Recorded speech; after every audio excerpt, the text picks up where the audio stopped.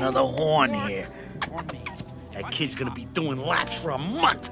If I say sing, you say, hey, name that tune. If I say... Who is it? It's me. Please, may I come in? Well, I say now, someone has pasted Piglet on my window. Well, who to? This is a surprise. Do come in and make yourselves comfortable. Oh!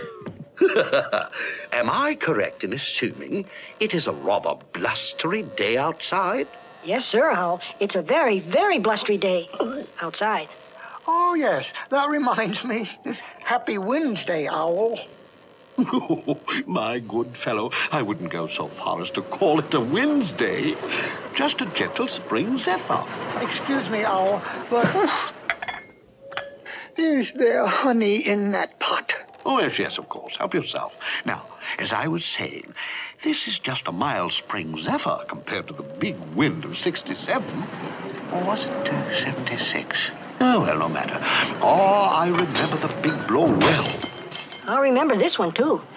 It was the year my Aunt Clara went to visit her cousin. Now, her cousin was not only gifted on the glockenspiel, but being a screech owl, also sang soprano in the London Opera. Thank you, Piglet. You see, her constant practicing so unnerved my aunt that she laid a seagull egg by mistake. Ooh!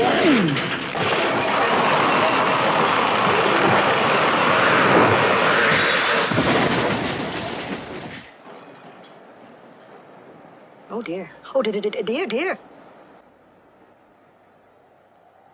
Well, I say now, someone has... Pooh, did you do that? I don't think so. As soon as Christopher Robin heard of the disaster, he hurried to the scene of Owl's misfortune. What a pity. Owl, I don't think we will ever be able to fix it. If you ask me, when a house looks like that, it's time to find another one. That's a very good idea, Eeyore. Might take a day or two, but I'll find a new one. Good. That will just give me time to tell you about my Uncle Clyde, a very independent barn owl. He didn't give a hoot for tradition. He became enamored of a pussy cat and went to sea in a beautiful pea-green boat.